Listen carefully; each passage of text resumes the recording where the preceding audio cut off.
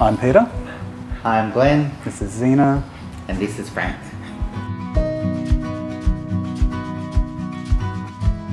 I love the convenience of where we live in Yarraville. It's nice and close to the city, but at the same time it feels really kind of relaxed and there's a real community feel to the place. It's very calm, it's very lovely. It's never boring.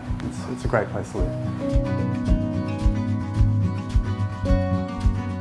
Moving into an architectural space that actually is really considered about how you live, not just it being aesthetically pleasing, was great. So with that came the gardens and the cars being tucked away underneath, the accessibility, as I mentioned, about it to the rest of the community in the village were perfect, and also that we could kind of nudge a few things the way that we wanted them to be. That really helped us in deciding that we felt that it was our home, even though it was a complete package that was already offered to us.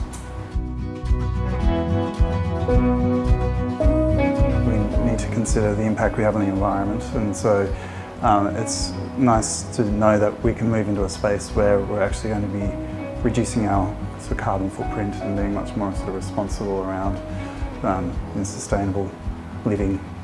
So yeah, it's a huge draw card for this property.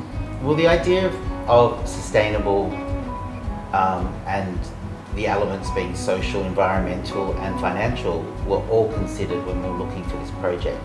And the fact that there was sort of purpose-built design by using a good architectural firm kind of embedded that ease of moving into somewhere that you felt not that someone else was doing the work for you, but had set a really good benchmark for you to celebrate. And that's what I enjoy. So, you know, this is a house that we've purchased not at the beginning of our living career. It's, you know, it's at the middle to the later part. And so we've come across a lot of, we've experienced a lot of purpose-built houses. We've moved into ones that are okay.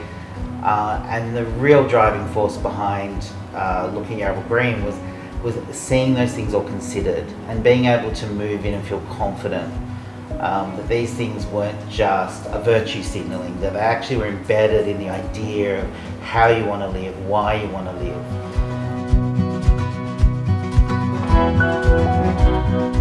I'm really excited to move into the new home. We keep on driving, because we live in Yarraville, and it's sort of on my way home, so we do quite a few drive-bys, and I don't know why, but I guess that is an explanation of how excited we are. But yeah, we're looking forward to it. We really, you know, we've got a lot of things we want to do there as far as our life. We feel that we're kind of future-proofing what we want to do. It makes us feel very settled. Like there's a real sense of relaxation and ease about where we're going. And I think, as Pete mentioned, buying property can be fraught with emotions, financial pressures, and that all seems to have been easy and taken care of. So now we can just actually focus on what we want, which is great. Yeah, very excited. It's going to be a pretty amazing new chapter in our life. And yeah, it's going to be great. And the dogs will love it too. It's going to be perfect. Can't wait.